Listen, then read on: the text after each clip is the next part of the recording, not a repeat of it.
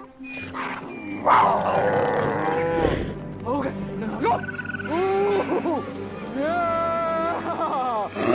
Oh. I'm not doing this. It's insane. No! Enough already! See, if you had an ark, you'd have a place to put them all. Why are you doing this? Why me? It's not time yet. Go on. Go on. Yeah, go on. So how about it? Feel like living on the edge?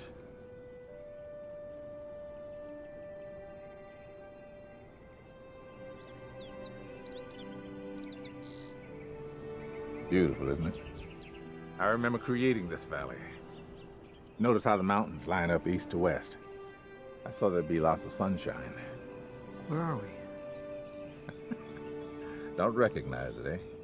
No. Now, this is where you live, son. It's this prestige crest. I wanted you to see the original design.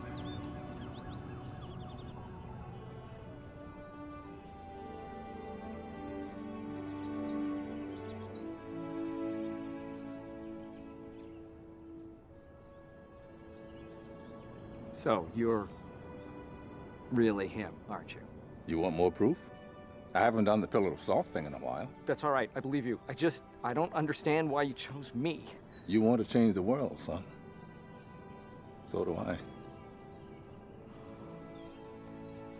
What? Why an ark? I mean, that's like flood territory. You wouldn't do that again. You wouldn't do that. Would you do that? Let's just say that whatever I do because I love you. Well, then you have to understand that this whole building an ark thing is really not part of my plans here. I need to settle into my house. I need to make a good impression at work. What? Your plans. What are you talking? We're talking about an ark, right? I mean, an ark? An ark is huge. I don't even know where I would begin. Al, I hear that a lot. People want to change the world, don't know how to begin. You want to know how to change the world, son? One act of random kindness at a time.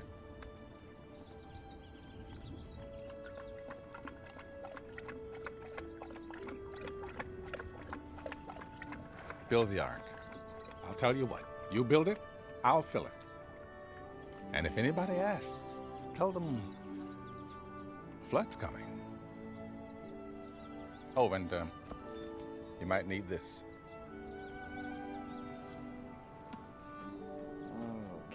Okay, so what do? I grab the wood and then... Oh, okay. You know, that's just cruel. Do you see him?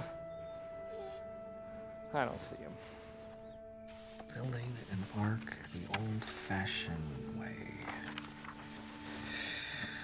God is the creator of the heavens and the earth. He lives in all things and has over 6,700,000,000 children.